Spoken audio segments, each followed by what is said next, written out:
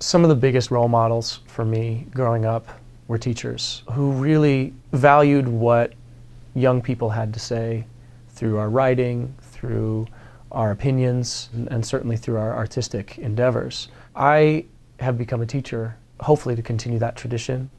Music isn't in every school. Receiving this accolade makes me really feel even more empowered to say that music needs to be in every school. Every student needs to have this access to arts and performance. It's not just wallpaper, it's not just a piece of art that you're creating, but it has real strong emotional connection. Nice attention. Ah! That's right. Ah!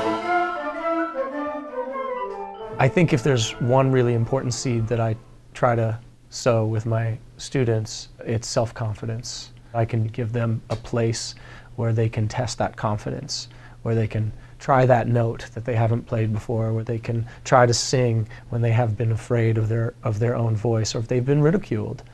And so to help those students develop that sense of confidence, I know for a fact extends into what they do outside of my classroom and outside of school.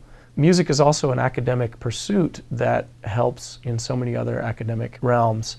A student who's studying quarter notes and eighth notes and subdivision is much more likely to get engaged in a way that it starts to become magical to them. They see something in fractions that they see connected in what they were doing in the last period in music. I model that it's important to learn from our mistakes and to accept our mistakes.